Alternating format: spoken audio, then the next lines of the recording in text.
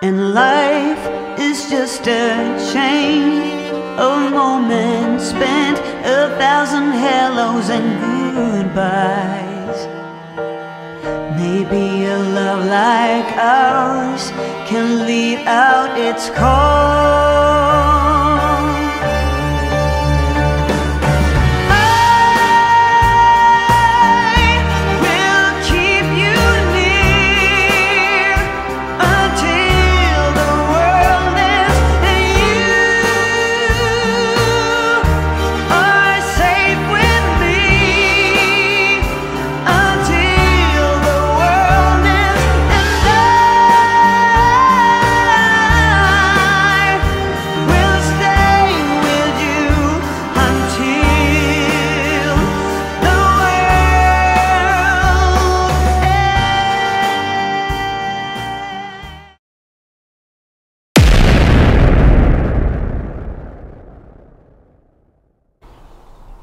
Right, early start this morning. We're going to Liverpool.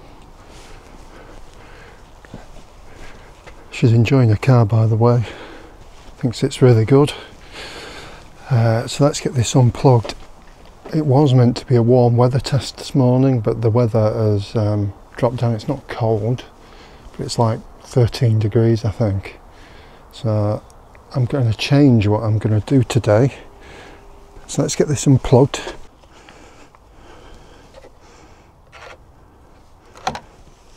Right, so what we're doing today is we're going to Liverpool, and as I say, I was hoping it would be a warm weather test. It's actually 10 degrees at the moment, so that's out the window.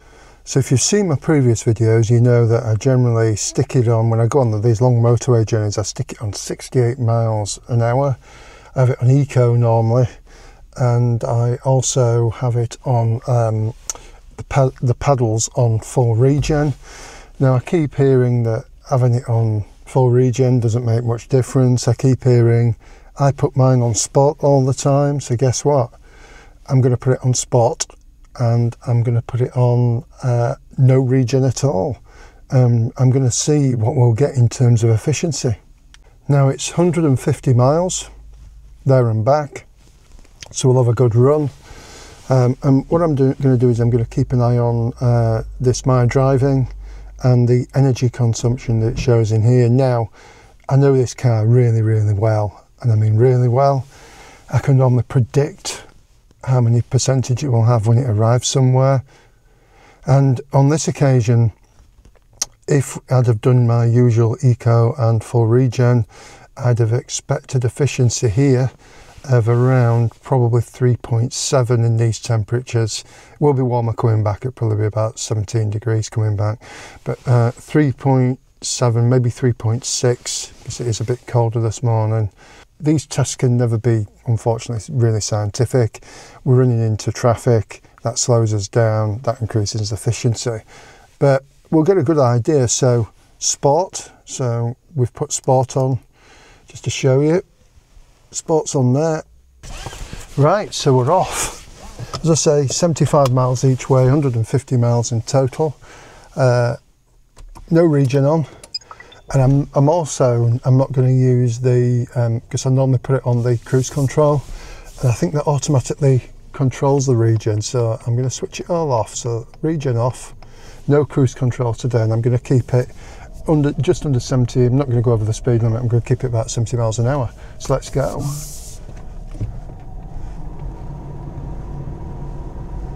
So I could tell already that the car without the regen, I've never driven it really without the regen. I don't actually like it because I'm having to use the brakes like a normal car. So it's going to use a lot more brake today than I'd usually use. It's just started raining a bit as well. I don't think that was in the forecast, so that's not going to do the efficiency very good. It's only a very, very light drizzle. So one thing I immediately noticed, once you've been driving an electric car that self-brakes, whilst this hasn't got one pedal driving, it does slow it down a lot on the highest setting. It's really weird to be having to brake with it again. I don't like it. It's much better with the self-braking, so I don't like that. So I don't like that being off for that reason. Another thing is, when I did my review, and check out my review link above, 6 months review that I posted up the other week, I did a thing where I went into what irritated me about the car. One thing I missed, there's no low screen wash warning on this car, and I ran out of screen wash again the other day. That's a real pain.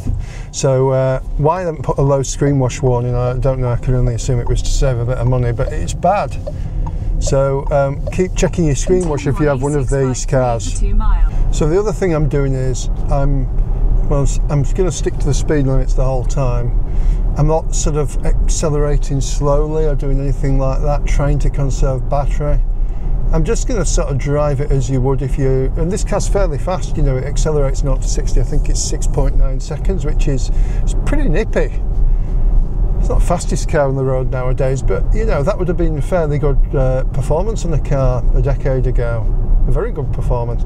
So what I'm going to do is I'm going to stick to the speed limit, but I'm just having abandoned, if you like, any attempt at driving efficiently. You know, on a journey like this, I hardly ever touch my brakes. I've touched my brakes more, and I've done 15 miles or so, that's all I've done so far. I've touched my brakes more in 15 miles than I would do usually in the whole 75-mile journey. So we've sort of reached the bottom now, and we're on about we are on 3.5 miles per kilowatt an hour. So I would have expected to be on higher threes than that now, driving my normal way, having just come down there.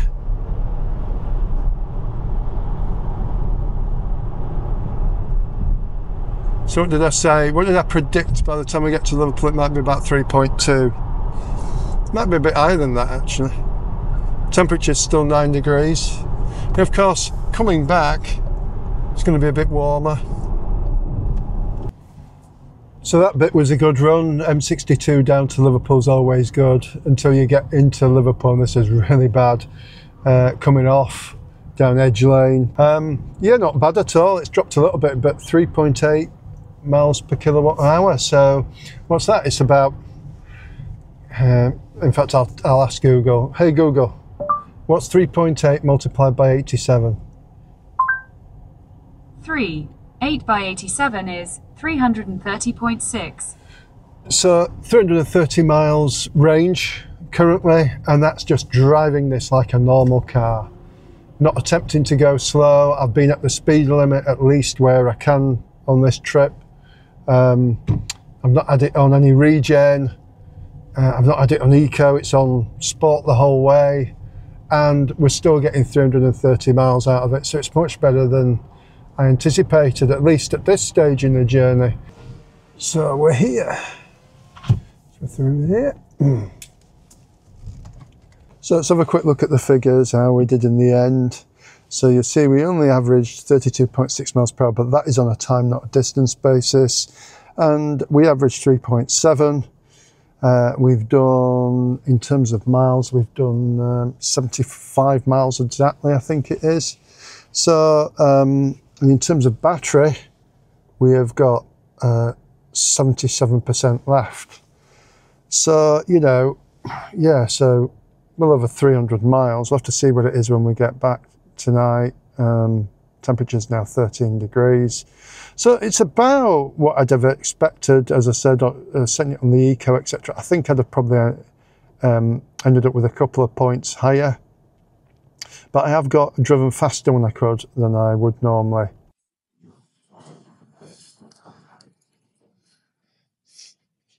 Right, it's just after 7 o'clock here in Liverpool. Been a long day, we're just about to head back and do a test on the way back as well. And same rules, sport mode, no regen, and let's see how we get back. I'm not sure what the temperature is now, I'll just check it in the car before we set off. So, temperature's currently showing as 13 degrees, although I am in this multi-storey car park, as you can see. so it might actually be cooler when we get out. So as I say, same rules. Look, 76% battery left, which isn't bad, is it? So let's go. I don't know what's going on with the traffic here, but I don't normally come this way, but anyway, must be a problem. In half a mile, keep right to stay on M62. Right, so it's just after 8 PM. It's actually a lovely evening. 16 degrees it's gone up to now as I've moved away from the coast near Liverpool. It's a full speed run on the motorway the whole way. So keep right to stay on M62. Ever since I hit the M62 coming out of Liverpool, I haven't really slowed down below 70. So it's going to be a full speed run back. It's rare you can drive at this speed the whole time. Interestingly though, given that I've been doing 70 since I came out of Liverpool, and I know this is on a time thing, but this says my average speed is 40 miles an hour. I just can't see it. I don't know where these figures come from on this average speed on here, as I've said before on my previous videos, because there's no way, even on a time basis, it's been 40 miles an hour. I just can't see it. So we've just got to the M62 summit again, and 2.9 we're averaging now, so I wasn't far off, was I? Traffic's a little bit busier here.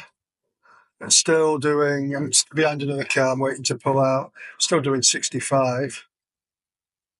Middle lane hugger, just sat there in the middle lane, and his VW Sirocco. Let's get past him, and we'll coast down this other side of the M62 when we get there. So we've reached the bottom, 4 miles on. Now, I can say, because I drive this route a lot, that that's gotten to 3.2. So I think it was 3.1 just at the top of that hill, 3.2 at the bottom. I 100% get more regen when the regen's on and I'm driving it on self-driving. I'd normally grab back probably about 0.4 coming down there. So definitely going down hills, it uses more energy coasting than it does with the regen on. And actually, before we knock off for the evening, let's just have a look at the figures. It did actually go up to 3.3. So that's only fair. So 3.3, and I think it would have done 3.7 on that trip on the Eco to 3.8. So that's really good, isn't it? I mean, and also I think that we can put 0.1 on due to the speed. I guess we were a bit faster than the 68 I have on the Eco, so that would make it 3.4. So it's losing 0.3 to 0.4. So I actually think rather than 40 miles, you're getting an extra about 30 miles out of it by putting it on the Eco and the full regen. So 30 miles on a long trip, that is my final conclusion, and what you gain extra from using the Eco mode and or regen. I'm not sure which, if it's a combination of both or if it's both of them or just one, but either way, if you do that, you'll get about roughly out of a battery an extra about 30 miles out of it. So it's worth doing if you're on a really long trip and you want to eke out all that mileage. It's definitely worth doing. And to be frank, I prefer driving the car with the full regen on anyway, because you don't have to brake. It's a lot easier, and using the self-driving on a long trip like that's much better because it's a lot less tiring than driving it the whole way like I've done today both ways. So as I say, thanks for watching. Please like and subscribe, and I'll see you later.